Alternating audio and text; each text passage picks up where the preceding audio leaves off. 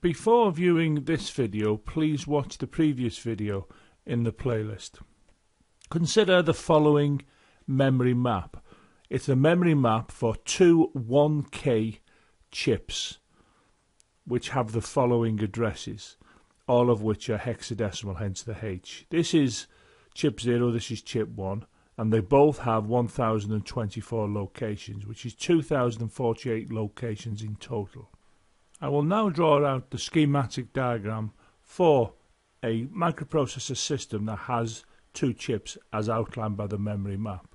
Here we can see that both chips have a chip select, and here I'm drawing the address bus, which is going to have 11 lines, and I'm going to be taking 10 of those lines to each of the chips, and we can see I'm labeling the lines appropriately. We can see here we have A0 to A10 leaving the central processing unit, and we can see here we have from A0 to A9, and here we have A0 to A9 going to both chips. In this case 10 goes to each. Now these chips both need 10 lines because they have 1024 locations, and 10 lines gives us 2 to the power 10 possible locations to be selected, and 2 to the 10 is obviously 1024. We needed 11 lines in total because there's two chips put together.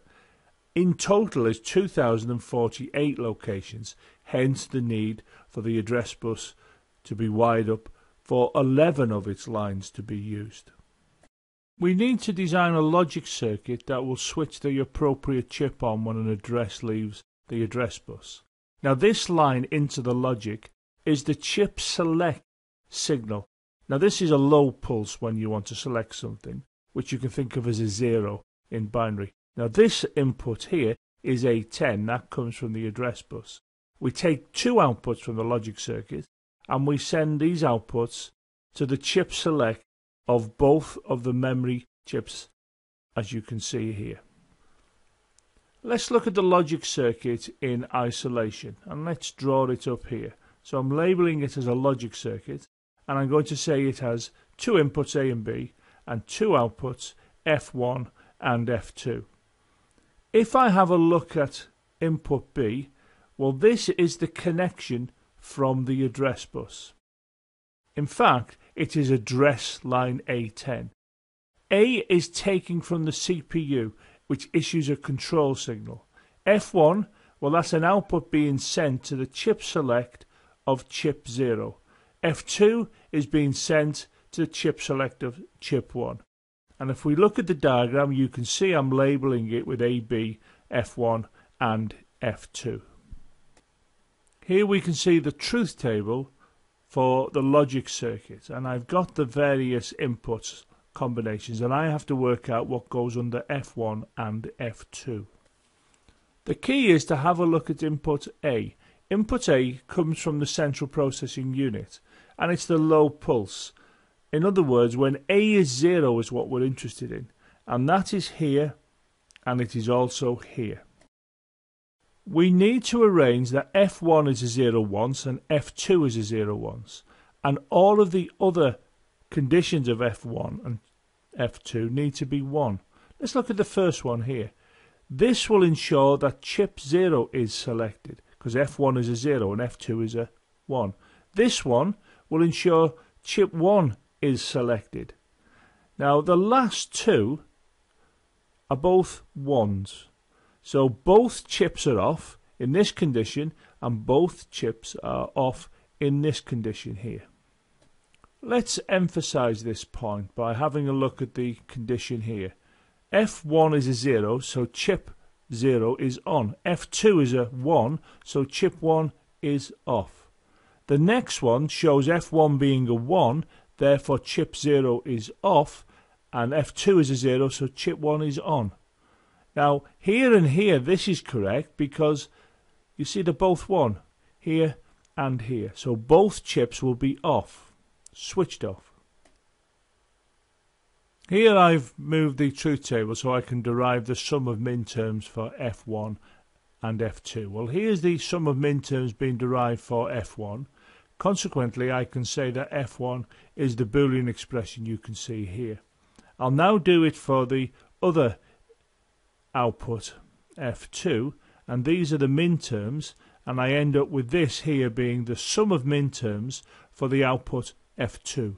We can now start to minimize F1. So I'll simply start here, write that one out. Here I can see I've got A in common, so that comes outside of the brackets, and I'm left with not B or B in the brackets, which I know will be 1.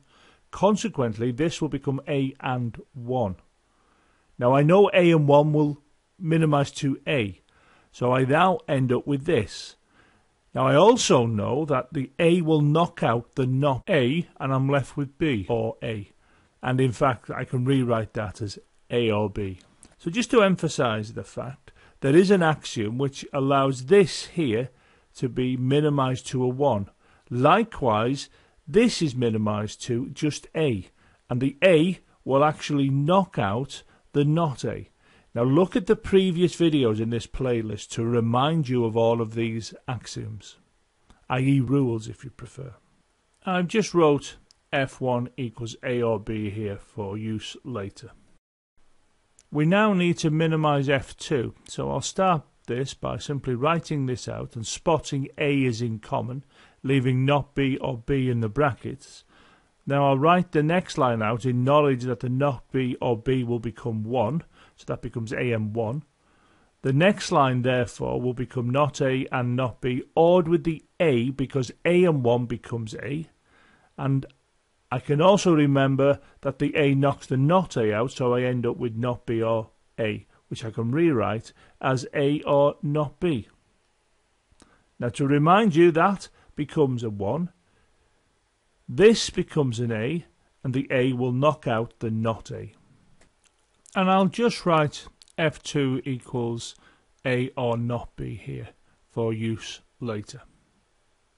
We can also minimize F1 by using a 2-variable counter map, and I'm just going to do that here. So I'm labeling up the map appropriately, and I can see that this is plotted here, this is plotted there, and this one's plotted there. I then loop them, and I can see that all of that is in A, and I can see that all of this loop here is in B.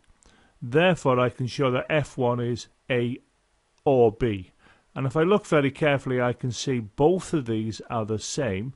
So I am proving to myself that this is correct. This minimization is correct. I'll also minimize F2 by using a counter map, and I'll label the counter map appropriately, and I'll look at each term in turn and plot them as you can see here. And now I can see that that is in A, that loop, and this is in not B. Consequently, F2 minimizes to A or not B. And if I look at this and this here, I can see that both of those are the same. So again, I've done it 2 ways, and in both cases ended up with the same minimization. So I use this as a means to check my own workings. For the minimized expressions, I now can produce a combinational logic circuit. So I can see A or B, well that's simply given by an OR gate. So F1 is A or B supplied by the OR gate. The next minimized expression, well, I need to take B through a NOT gate to give me a NOT B, and I need to take the other input from the A to give me at F2 A or NOT B. Now all of this combinational logic circuit is now simply placed into the logic circuit here, and it's quite clear that we have a circuit suitable for selecting chip 0 and chip 1. Now this particular video used a number of techniques that were introduced in earlier videos in the playlist. So if you were unsure about how we minimize the Boolean expression or how the 2-variable counter maps actually work, please refer back to other videos on this particular channel, and in particular the videos that appear in the playlist that this video appears in.